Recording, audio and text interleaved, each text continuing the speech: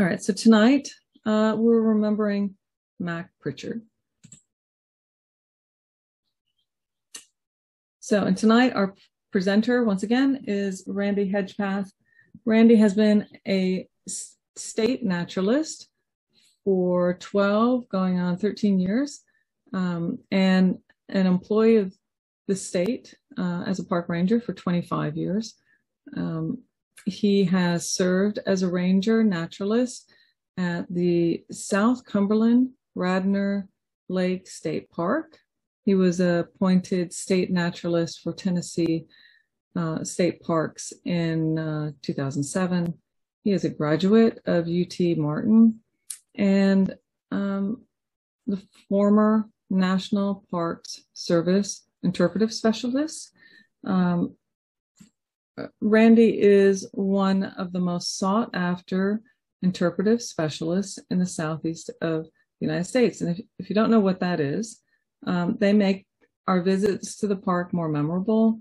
They use sound and video and photos and other means to make park tours interesting and informative. A park interpretive specialist explains the historical relationship that occurs between humans, animals, and plants. But tonight, he's just going to tell us all about Mack Prichard. And he knew him for many years, so it'll be wonderful to hear his stories about Mack Prichard. So I'm going to pass the screen sharing over to Randy. All right. Good evening, everybody. Talking about Mack is something that I never refused to do because he was a mentor and a friend and an inspiration for me from an early day. And I thought about what I was going to do for this program, and I could talk about the environmental conservation organizations that he started. It would be easier to list the ones he didn't have a hand in founding, really, because he's involved in most of them.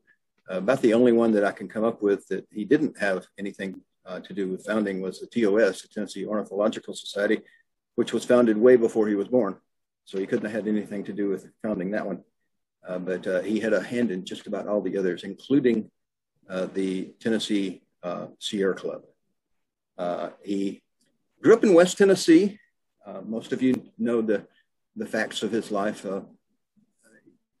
Raised in Dyersburg and in Memphis, and his parents were outdoors people, and his dad took him fishing and hunting and taught him all about the natural world as a child.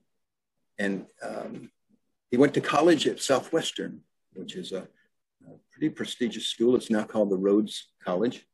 And he went on and got a master's degree at Tulane in anthropology in the 1960s. And to me, this picture here kind of screams 1960s, the style and all. Is Mack celebrating, taking a self-portrait with the magazine from the newspaper, the Sunday paper magazine, featuring an article about him. He was proud of that. But he told me that what started him in doing conservation work was he was interested in Indians, and he had read about mound groups all over West Tennessee and eastern Arkansas. I was saying that Mack grew up in West Tennessee, and his dad took him to his favorite place, which I think was one of Mack's very favorite places too, because he talked about it so much. Reelfoot Lake. He took me on a grand tour more than once and showed me wonderful places at Reelfoot Lake. And there are many Indian sites at Reelfoot Lake. And when Mack was 15, he told me that he heard about a public meeting that was occurring over in Arkansas. So it might come as a surprise to some of you that his first foray into conservation work was in Arkansas. But he asked his dad to take him over to Parkin, Arkansas for a public meeting. It seems that the Indian mound there in Parkin was owned by this fella who was being asked by the highway department to sell him the mound, to to the highway department so they could use it as fill material for the highway going through the town. And Mack was very upset about this, and he wanted to go and speak in favor of preserving the mound. So he told me he asked his dad to take him over there. And when it's come his time to speak, he said he stood up and he was terrified. He was scared absolutely to death. But he walked up to the lectern and talked about what he had been thinking about all those days preparing for it. How they're not making any more of these. This is a unique, historic thing that we should treasure. And he spoke all that way, and then went and sat down, relieved that it was over. And then the meeting ended, and people were talking, and the landowner came over to Mack and said, "Young man," shook his hand and said, "You know, you are right. They are not making any more of these, and it is kind of priceless in that way. So I think the highway department can find someplace else to get fill material. I will work toward preserving this Indian mound." And Mack said he was just thrilled that that had come about. And he's thinking to himself, this is great. I wonder if I can make this a career. And he started pursuing it from that point at 15 years old. Parkin Mound is a single mound that was visited by Hernando de Soto. De Soto put up a cross on top of the mound. It's very historic. It was the capital of a mound group all along the St. Francis and its tributary river. And after that public meeting, it was preserved and it became a state park. And here shows the mound group that Mack most likely knew all about, the Parkin site being the capital of this group of mound or village areas. When it came that there were Indian mounds near his home over in Memphis, he went out to see those. And this is called Chucalissa in the T.O. Fuller State Park. Mack said he was out there one day and he had visited the mound, and he was walking out of the park and he got down into the side ditch in an exposed area of soil, and he started looking for artifacts. He knew that it's probably not legal to take those out of the park, but he was looking to see if there were any exposed down there.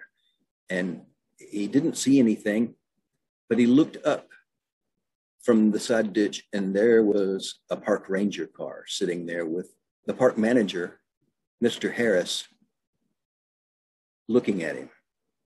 And Mack said, hello. And Mr. Harris says, well, what you doing, young fella?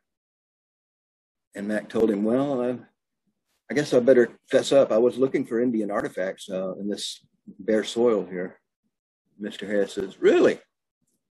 You interested in that sort of thing? And Mack told him, yes, he was. Mr. Harris rubbed his chin and looked back at him and said, would you like to have a job? I need somebody to talk about the Indian mounds that are over here in the park. And if you got an interest in that, maybe you can tell people about them. And Mack's first job turned out to be one he won by being in a side ditch, looking for Indian artifacts. And Chucalissa was one of the places he was interested in preserving. He worked with archaeologists on the site there and at other sites in the country, in the state of Tennessee. And if you look to the right, that's Mack crouched down there. And he has one of the patches from the early 1960s park ranger uniform on his shoulder there. I have another picture of that coming up later, but he's involved in the dig there at Chucalissa in this photograph. He was also instrumental in preserving the Indian mounds at Pinson, the tallest mound, second tallest mound in the eastern United States, the Saul's Mound.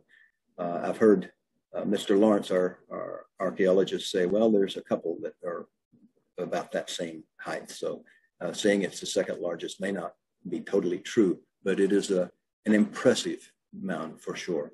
If you've not been to the Pinson Mounds, it's a place that Mack truly loved. Another area that he worked hard to save was Mound Bottom, surrounded by the Harpeth River in Cheatham County. The ceremonial mound you see here has several little mounds around it. 800 years ago, there was a large village with nearly 1,000 people living there. And Mack drew up plans to have an interpretive center just across the river from Mound Bottom and a bridge over to the archaeological site. That was going to be the way they did it. Tell people about the mounds and its history, and then cross the bridge across the river and go see it. If you look to the right, in the photograph, you see the bluff over the river, and on top of that is an Indian petroglyph that is also part of the preserved area there at Mound Bottom. It's called Mace Bluff because the petroglyph is of a ceremonial dressed Indian with the sacrificial mace in his hand. Another area that Mack worked on to try to save was a ceremonial site down in Coffee County. The Duck River and the Little Duck River come together around an Indian enclosure. And on June 21st, the mounds that line the side of the entrance going into Old Stone Fort are almost within a degree of perfectly lined up with the summer solstice sunrise. This is a picture that I took of that sunrise, 5:30 in the morning in 2013.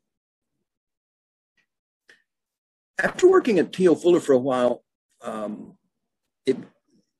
Mack became pretty well known for his expertise in talking about Indians and history. So much so that the park manager at Shelby Forest, which became Neiman Shelby Forest State Park later on, called him up and asked him if he would be willing to come up to Shelby Forest and do some programs. And Mack said, well, of course, do you have a group in mind? And he said, yes, these garden clubs, these garden club ladies want me to lead them on a hike or send a ranger out on a hike with them on their trail. They built this trail over here and it's won the national award and they want somebody to lead them on a nature hike on that trail. So Mack's second job was going up to Shelby Forest and taking the garden club ladies for nature walks.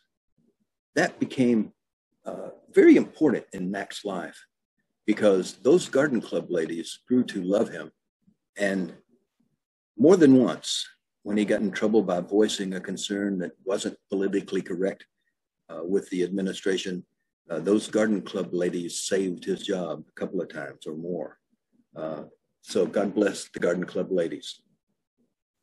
This is the plaque on the trail that the garden club won the award for there at Shelby Forest, the Woodland Trail. After Mack became their guide and their nature walks there, they nominated him for a national award with the Garden Club of America as well. And